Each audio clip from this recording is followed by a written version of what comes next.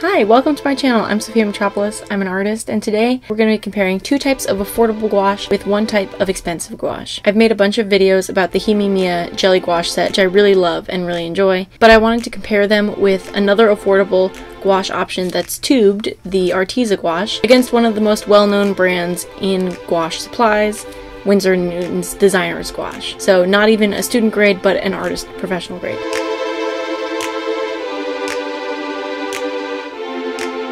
Just based on the way that these things are graded, I know that the Winsor Newton is going to perform the best, but I'm really curious to find out how the affordable paints measure up. Before we get into it, if you're new here, please subscribe to my channel. I make videos about all sorts of art-related things, occasionally some lifestyle things, but mostly art-related and a lot of gouache stuff, just because I enjoy it and you guys seem to like it. So if you're interested in any type of that content, please subscribe to my channel. I would be thrilled to have you here. I'm growing this channel. We're only going up from here. Okay, let's start. So first, obviously, let's start with pricing. The Himi Miya gouache set, I have the set of 18, and right now on Amazon, that price is $23 for the set. This is a really great affordable price, especially if you're getting into the medium, you've never used anything before. $23 for a set of 18 paints. Each of the 18 jelly cups is 30 milliliters, which is kind of a lot of paint. So you're getting a huge bang for your buck on this product. For the Arteza paint, I have the set of 60, which is $48 on Amazon right now, which includes 60 12 milliliter tubes, which is a lot of money up front, but if you break it down, it comes to less than $1 per tube, so that also is a pretty affordable price. They do additionally make an Arteza set of 24, which is $25, so again, right around $1 per 12 milliliter tube of paint. When it comes to the Winsor Newton, I have only 5 colors. Primary red, yellow, and blue in 14 milliliter tubes, which are about $10 per tube. And then I have a black and a white in 37 milliliter tubes, which are about $16 each. So total cost per tube of paint is significantly higher, which is why I have so few, because any color that I want, I mix with my primary colors. Now when it comes to this comparison video, because I only have the primary colors in Winsor Newton, I'm going to be comparing them with their counterparts in each of these sets. So with that comes the understanding that if you're going to buy the more affordable paint, you are going to get more paint anyway. Just based off the fact that you can get 12 to 18 colors in a set versus one tube of the fancier gouache is something to note. But I have had the Winsor Newton gouache for 5 years now, and I don't use it very often, which is why it's been able to last this long.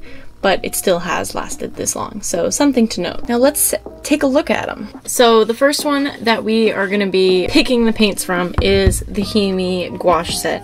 I've talked about this gouache set a ton before, so if you've never seen any of those videos, you can check them out. Up here there's a whole playlist where I do all sorts of ridiculous things, including make a Bob Ross painting with this gouache.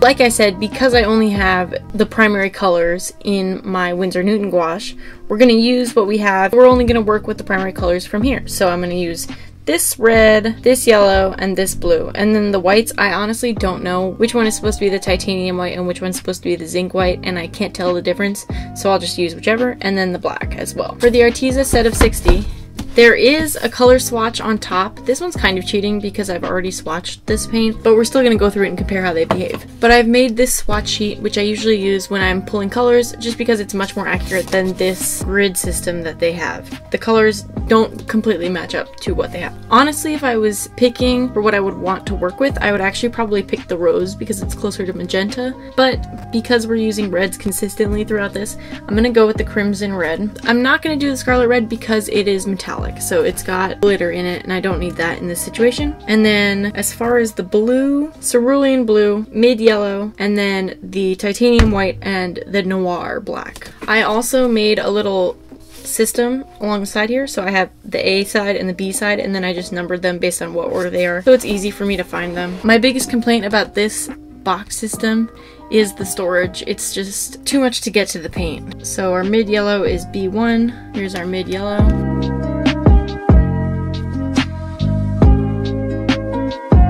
And then for the Winsor Newton, I did mention that I've had these for 5 years, so bear with me on them.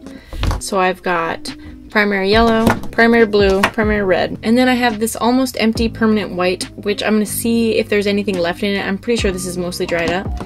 and this ivory black, which I've been using, and it smells rancid, and I probably should not have been using it. I googled it and I was like, what is the actual harm of using rancid paint? And it turns out the harm is inhaling mold into your lungs. So I'm actually going to throw this one away. I got all of this paint when I took Design 1 in college, and I'm pretty sure we had 2 of everything, and then I haven't touched either of these, so these should be in good condition. So I'm probably going to use those just to give the Winsor Newton a true chance. And then as far as paper goes, I'm using this Canson cold press watercolor paper in a 9x12, 140 pounds or 300 grams. Typically in my work I like a mixed media paper, which is around 98 pounds, but for the sake of this video I figured a watercolor paper is best because it's the true material that you should be using gouache paint on, just because it's the most receptive to the paint and the water.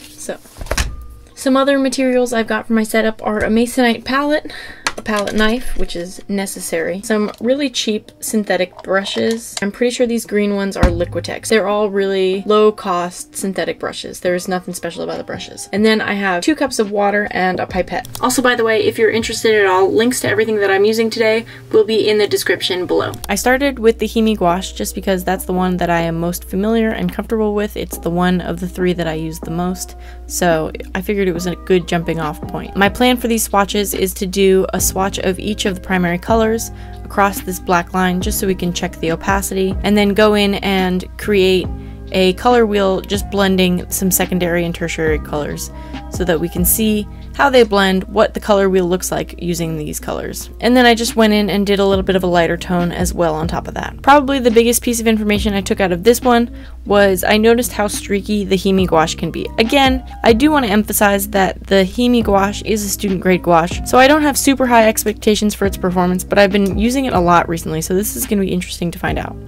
My first reaction immediately off the bat with the Arteza gouache was I was really impressed with the way that the ink went down. It went down super smooth, the blending was really beautiful. I was actually really surprised by the quality of this paint. I definitely have been underutilizing this paint in my practice.